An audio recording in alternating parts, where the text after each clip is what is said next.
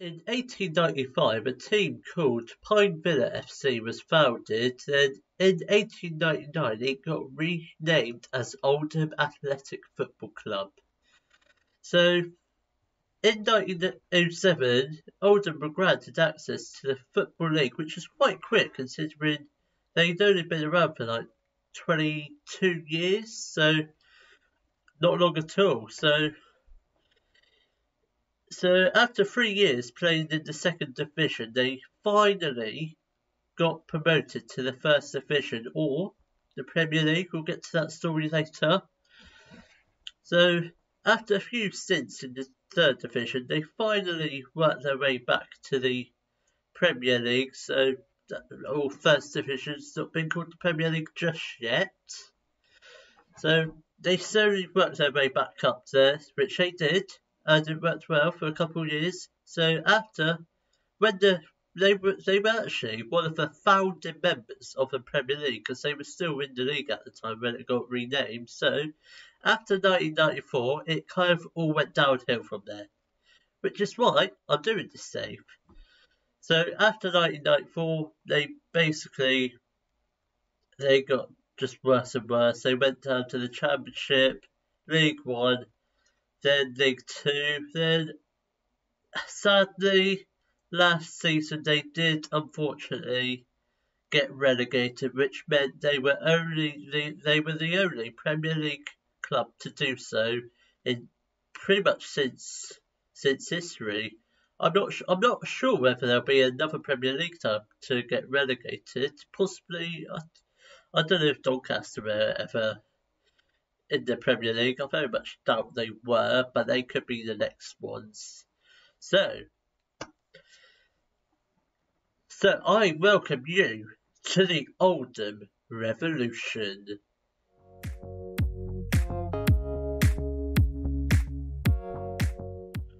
Hello and welcome to part 1 of the Oldham Revolution, and in today's episode we're just gonna take a look around the club, see what players we've got. I don't think I know anyone, because Oldham's not really a team I've ever actually looked at, because I've never actually needed to. But I think they do have one player I recognise, because they were playing in the FA Cup the other day against Wrexham, which they did lose 3-0. I think they've got Tammy Abraham's brother, little Timmy, the master footballer in the Abraham family. So today, Oldham Athletic have confirmed the appointment of Jack Clatworthy as their new club's manager. Eyebrows have certainly been raised in the world of football at the appointment of the inexperienced 20-year-old, and he is sure to face plenty of questions when he faces the media for the first time at Boundary Park. Clatworthy has put pen to paper on a one-year deal worth 1.1k per week. Yikes, we've only been given a one-year deal. We best get promoted this year, otherwise this save could be done before it gets started.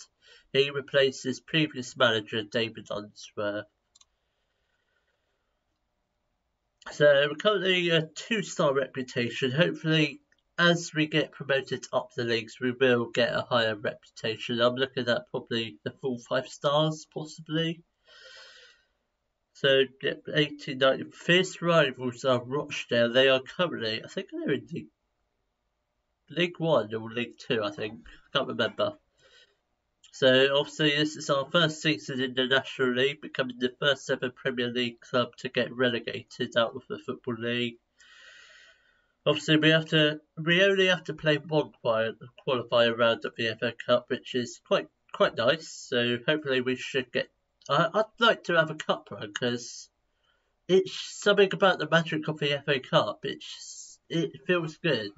Then we've also got the FA Trophy, otherwise known as the Fat Cup. So Boundary Park, 13,000 capacity. That's not bad. That's more than most League 2 stadiums. Built in 1904, so it's quite old. They were probably playing in it since they were probably founded, yeah, pretty much. Chapel Road Training Ground, they probably need to upgrade their training facilities, so we'll probably end up doing that along the way. So finances look a bit rubbish, I would say. Their status is insecure. So they've won one Sky Bet Championship. I presume that's the one that they got promoted back into the first division in. They've won one Sky Bet League One. Then they've won a third division North. Oh my Christ! I'm not playing that formation. No way. Who's that? So their current best 11 is Norman, a back three of Hogan, McGahey and Roberts. Then they've got Clark and Kuto. Then they've got Cooper. They've got Rooney. I don't know if he's in relation to Ray Rooney. I think he might be. Then you've got Reynolds as well. He's a very good player, that Charlie Reynolds. On loan from Man United. Then they've got Wesley Fondup. No, not Wesley. Carl. Don't know where I got Wesley from. Then you got Porter. So quite a good squad, I would say. I haven't actually looked at many of the players yet. So they want us to sign players under the age of 23. I'm all favour for that. If it gets us promoted quicker, that's fine. Work within the wage budget, we can do that. Grow the club's reputation. That's basically why they brought me in. Grow the club's reputation, get them back to the Premier League, hopefully, if I don't get sacked. Maximum 1 year contracts for players over the age of 33. Reach the National League playoffs this year. Reach the first round of the FA Cup proper. Be competitive in the FA Trophy. Then my contract expires at the end of this year, so we'll get that sorted about halfway through the season. I'll ask for a new contract if everything's still going well. No, we don't want an injury squad, so hopefully the next shot will be me getting introduced to all the players. If you haven't already, please hit that subscribe button, or if you have already, hit the like button as well. It'll help out the algorithm as well, so that'll be good for the channel. So right, before we do like our tactics, let's take a look around the squad, see what players we do actually have. So he is a good player. Good National League player, but has potential to be a leading Sky Bet League One player, so that is very good. Then they've just got a backup by a goalkeeper Canadian. 3 caps for Canada as well, with Jason Lettweiler. And moving on to the defence, they've got quite a lot of defenders. Charlie Reynolds is obviously a centre mid. So they've got McGahey, who is a centre back. He looks really good. Says I know his natural position is centre back, but according to this, like the star rating, his best position is right back. Who's he wanted by? Morecambe. Let's just hope he doesn't leave. Then we've got Liam Hogan, David Okakbu. He looks like a really good youngster on loan from Stoke. Then we've got Mitchell Roberts. I know it says he's a left back, but come on, he's 6'2". He's got to be a centre back. We'll play him at left back for now, but then we might switch him to centre back. Then we've got Jordan Windass. Is he?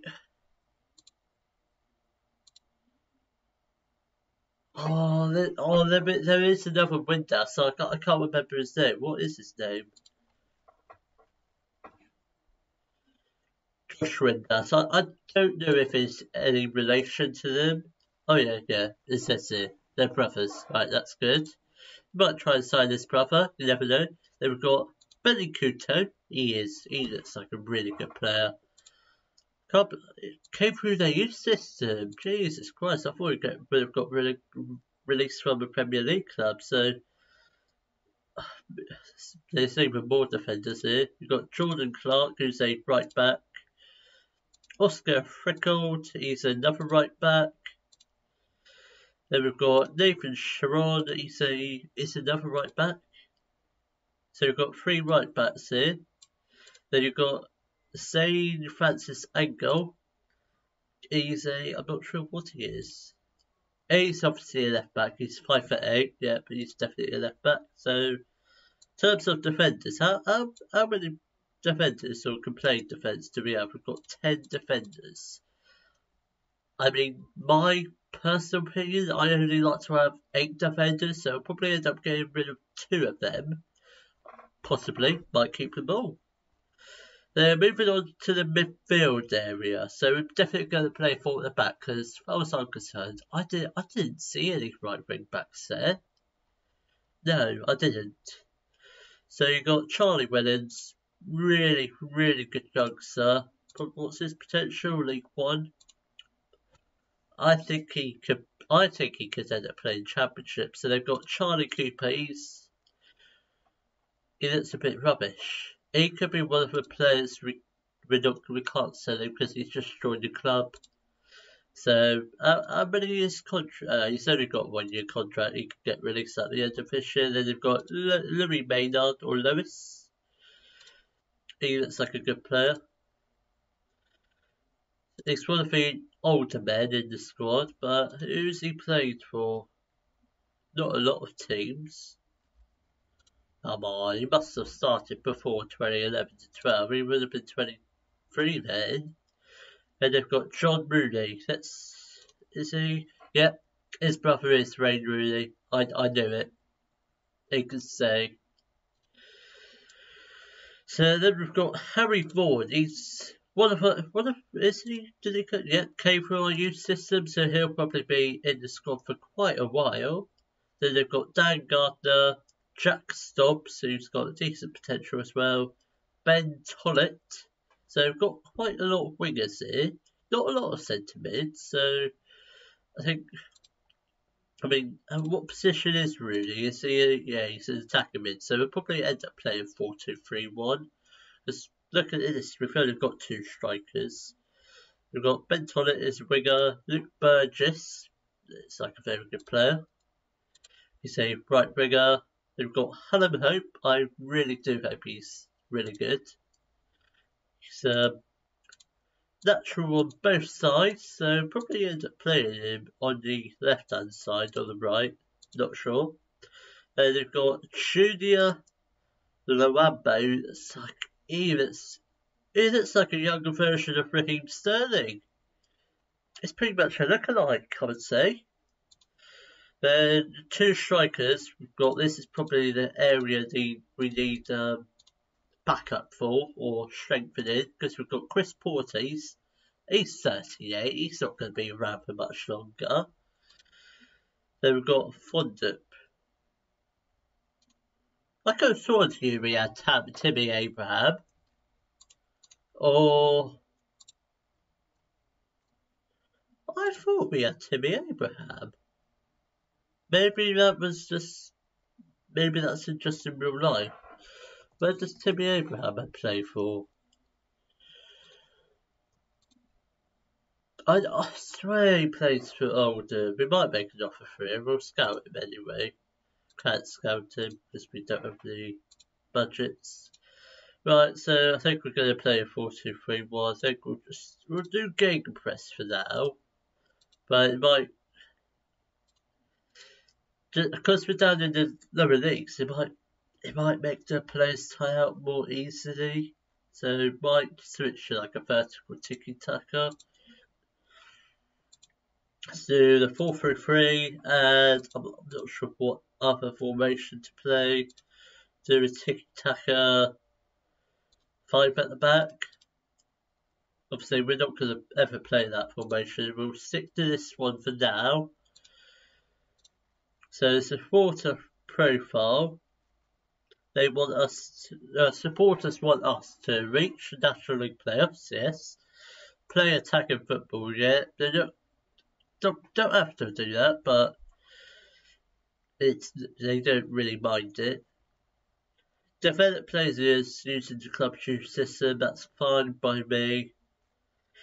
Be competitive against Rochdale if we happen to play against them. What league are they in? They're in League 2, so possibly end up playing against them next season. Just going to accept all that, confirm, yeah. So, let's take a look at our development centre. Do we have any decent youngsters? So, we've got 2 decent youngsters. We've got Fanny De Silva, he's a striker. We'll probably learn about this year, then he'll probably play some more. Actually, it's only before. Oh, he's not that good, is he? His potential is National League, that's the league we're in. We might just call him up this season. Or we might learn about them. We've got Trevor Walsh, who's a 16-year-old goalkeeper. He looks like he could be the future. I'm not saying that, but he could be our goalkeeper in the Premier League, potentially. Anyone in the under-18s? Oh, got some good ones here. So you've got Sakari Hanakoye. He's a Scottish. He's not Scottish. He's probably like Nigerian or something. Yeah, Niger, not Nigeria. So, which explains why he's got an African name. But he looks like he's got very good potential. They've got Ross Watson, again a 15-year-old. Can play left mid. He's got plenty of time before we can come into the first team. Then you've got Glory Ada. He's a Irish striker, 4.5-star potential. He could be one for the future as well. Then you've got Shabit Torre. Then another one for the future, 4.5-star potential. Whether they'll get there or not is another question. Apart from that, I mean, you've got this guy, Tom Whitfield, who's got 4-star potential. Apart from that, we don't have any other, good prospects, I would say. So, I think in tomorrow's episode, we shall be playing our very first league matches against Torquay United and Dorking Wanderers. If you have enjoyed today's video, please give it a thumbs up, subscribe to the channel for more Daily Football Manager videos, and thank you very much for watching.